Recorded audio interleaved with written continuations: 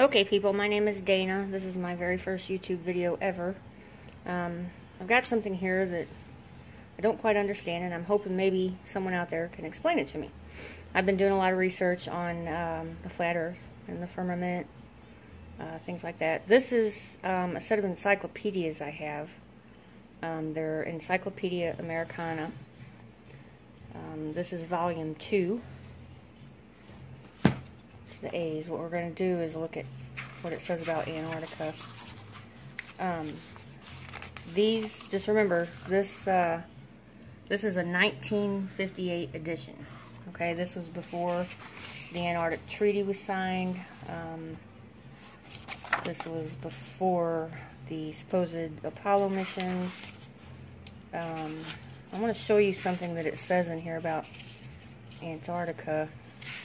It basically talks about all the exploration. It says here, Antarctic regions, excuse me, all the exploration. Has a few photos, not too many. This is the map created back then. I've read all of this. This is the part here that I have the question about. I am trying my best to get some light on here really good. Like I said, this is my first video. Don't criticize me too much.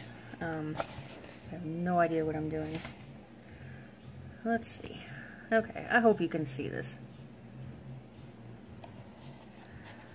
They did flights, and it says, these flights prove the inland areas to be featureless in character, with a dome 13,000 feet high at about latitude 80 degrees south, longitude 90 degrees east.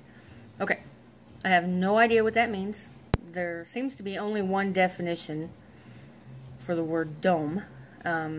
Anyway, if anybody has any idea what this means, can explain this to me, I would appreciate it. Okay, thanks.